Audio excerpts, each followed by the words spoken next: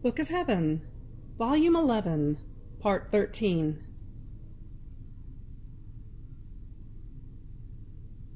August 27th, 1915. By fusing herself in the divine will, the soul becomes filled with God and his divine qualities, and God is filled with her. I was fusing myself in the most holy will of blessed Jesus, and while doing this, I found myself in Jesus, and he told me, "My daughter, when a soul fuses herself in my will, it happens as when two containers, full of different fluids, are poured one into the other. The first remains filled with what the second contained, and the second with the content of the first. In the same way, the creature remains filled with me, and I with her. And since my will contains sanctity, beauty, power, love, and so forth, by filling herself with me, fusing and abandoning herself in my will, the soul comes to be filled with my sanctity, with my love, with my beauty, and so forth, in the most perfect way given to a creature. And I feel I am filled with her, and finding in her my sanctity, my beauty, my love, and so forth, I look at these things as if they were her own. And I like her so much as to become enamored, in such a way as to keep her jealously in my inmost heart, enriching her and embellishing her continuously with my divine qualities, to be ever more delighted and enamored. September 20th, 1915. The fiat must be the sweet knot that binds all the acts of the creature. Continuing in my usual state, my lovable Jesus made himself seen with scourges in his hands, touching and beating the creatures. It seemed that the scourges were extending more, and among many things, it seemed that some were plotting a conspiracy against the Church, and they were mentioning Rome. Blessed Jesus was afflicted, and as though covered with a black mantle. He told me, "My daughter, the scourges shall make the peoples rise again, but there shall be so many of them that all peoples shall be wrapped in sorrow and mourning. And since the creatures are my members, I am wrapped in black because of them." I was all dismayed, and I prayed him to placate himself. And he, to cheer me, told me, "My daughter, the fiat must be the sweet knot that shall bind all your acts.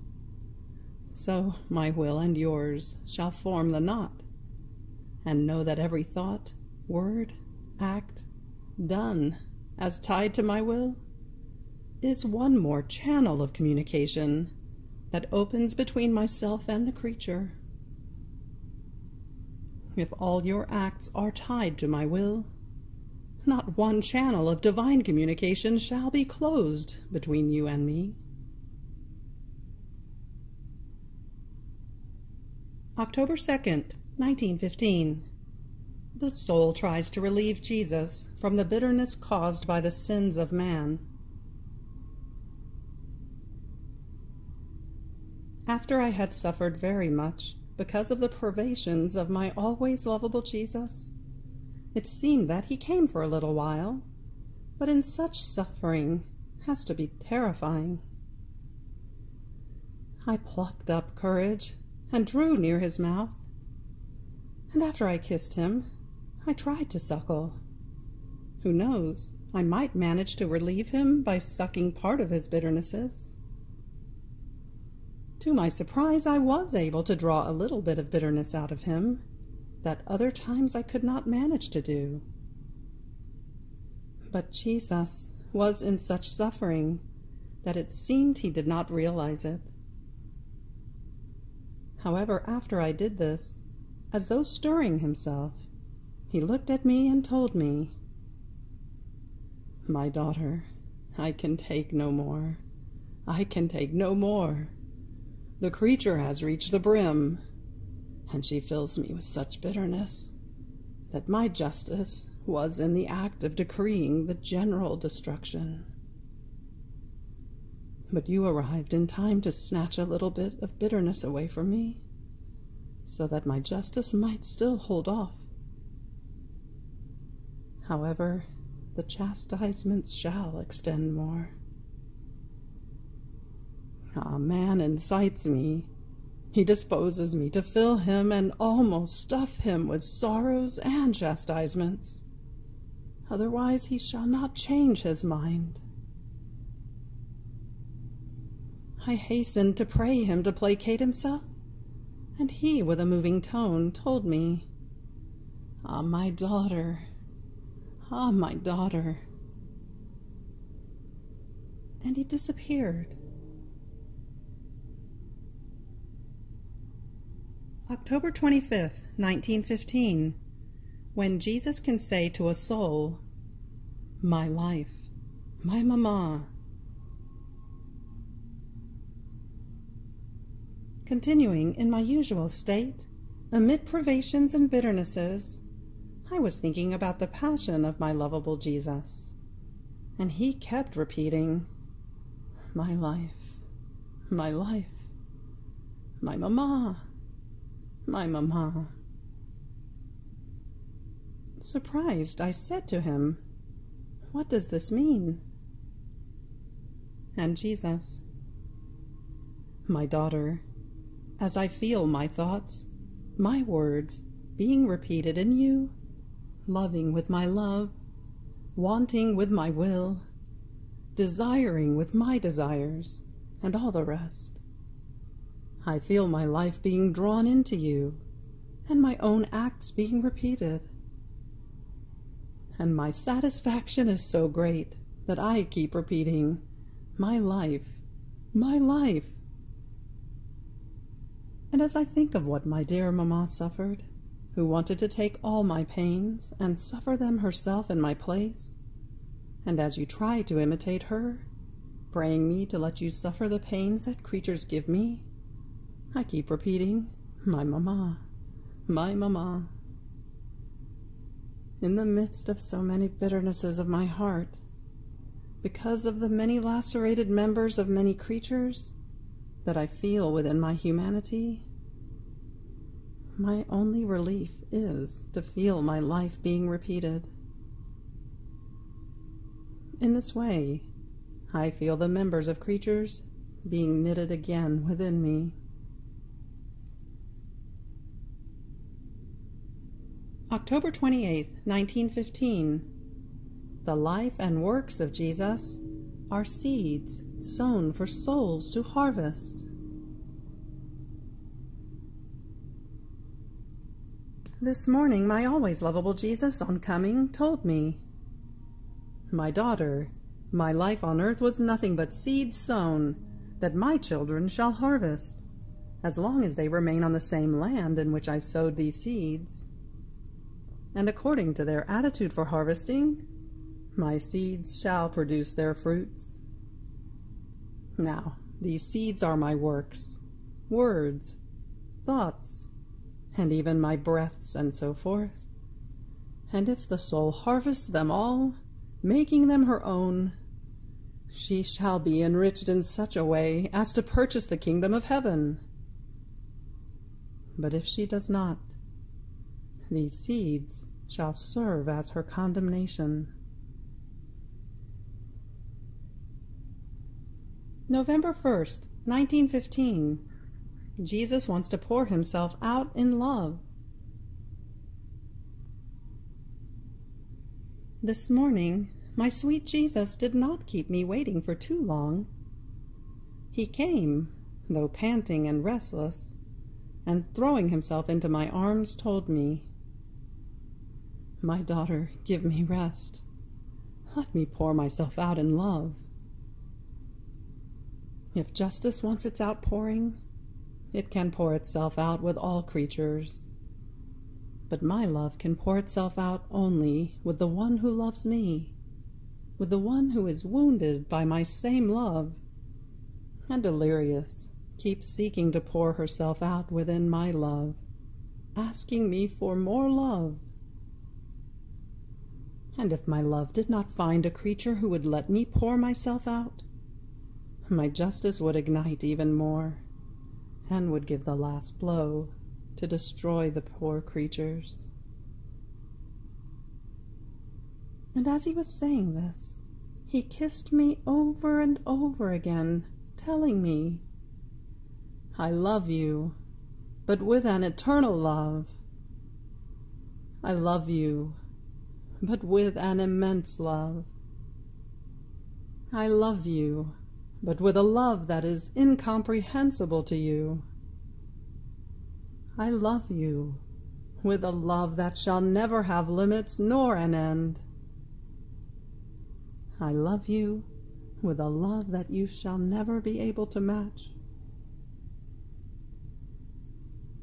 But who can say all the titles with which Jesus said that he loved me? And at each title he spoke, he waited for my answer.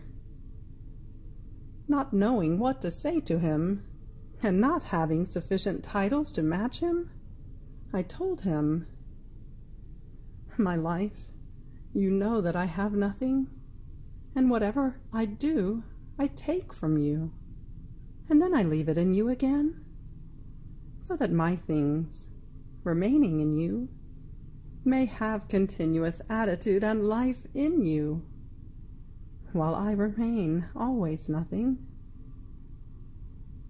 Therefore I take your love, I make it my own, and I say to you, I love you with an eternal and immense love, with a love that has no limits and no end, and that is equal to yours.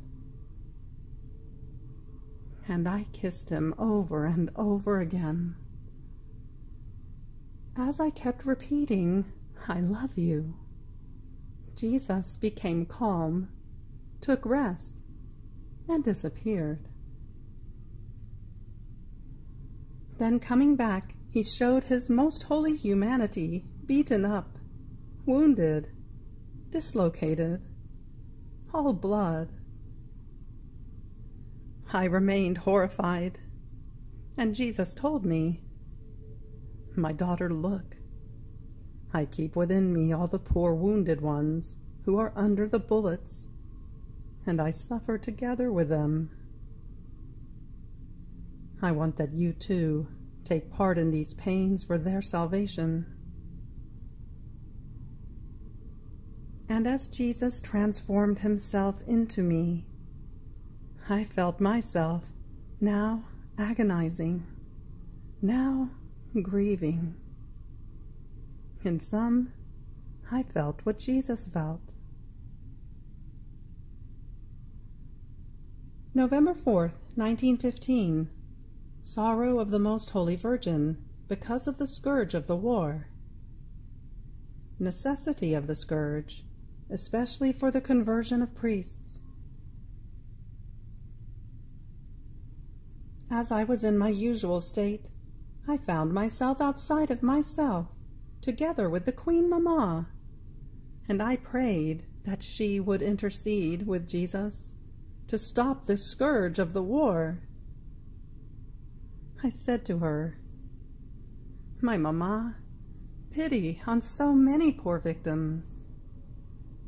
Don't you see how much blood, how many members torn to pieces, how many moans and tears? You are the Mamma of Jesus, but also our own. So it is up to you to reconcile your children. And while I was praying her, she was crying. But though crying, she seemed unyielding. I cried along and continued to pray for peace, and my dear mamma told me, "My daughter, the earth is not yet purged. The peoples are still hardened. And besides, if the scourge ceases, who shall save the priests? Who shall convert them? The garment that for many of them covers their lives is so deplorable that even the secular are disgusted to approach them. Let us pray. Let us pray." November 11th, 1915. The souls who live in the divine will are other Christs. This morning I felt such compassion for the offenses that Jesus receives, and for the many poor creatures who have the misfortune of offending him, that I would face any pain in order to prevent sin. And I prayed and repaired from the heart.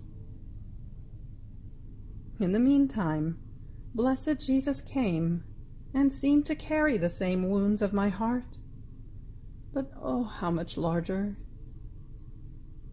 He told me, "My daughter, in issuing the creature, my divinity remained as though wounded by my own love, for love of the creature. This wound made me come down from heaven to earth, and cry, and shed my blood, and do all that I did. Now, the soul who lives in my will feels this wound of mine vividly, as if it were her own. She cries and prays, and would suffer anything to save the poor creature. And so that my wound of love may not be exacerbated by the offenses of creatures. Ah, my daughter, these tears, prayers, pains, reparations, soothe my wound and descend upon my breast like shining gems. And I glory in keeping them on my breast to show them to my Father, so as to move him to pity toward creatures. So a divine vein ascends and descends between these souls and me, that keeps consuming their human blood, and the more they share in my wound and in my very life, the larger this divine vein becomes. It becomes so large that they become other Christs. And I keep repeating to the Father, I am in heaven, but there are other Christs on earth, who are wounded with my same wound, who cry like me, who suffer, who pray, and so forth. Therefore we must pour our mercies upon the earth. Ah, only those who live in my volition, who share in my wound, are like me on earth, and shall be like me in heaven by sharing in the same glory of my humanity. November 13th, 1915. Necessity for Jesus to give communion to himself before giving it to others. How the soul must offer her communion.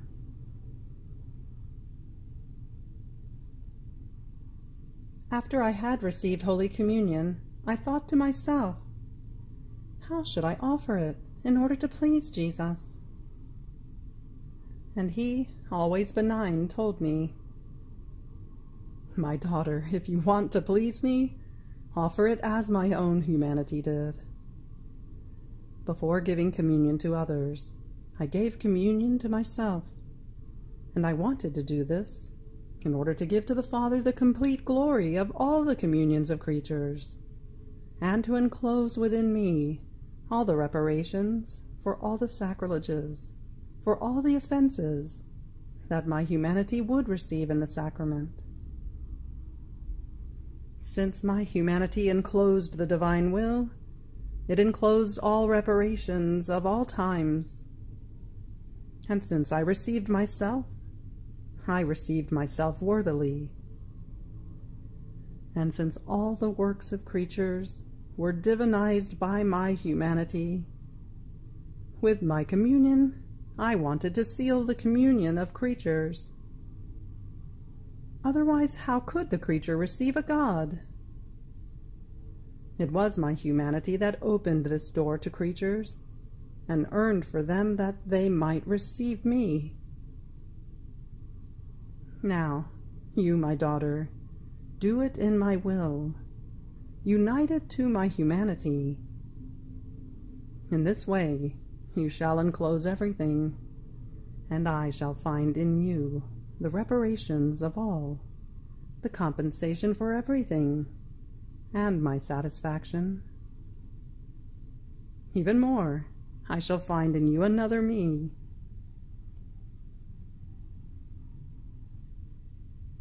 November 21st, 1915. Man forces God to chastise him and to make himself known by means of justice. Finding myself in my usual state, I saw my always lovable Jesus for just a little, and I prayed him, for pity's sake, to change the decrees of divine justice. I said to him, "My Jesus, no more. My poor heart is crushed in hearing about so many tragedies.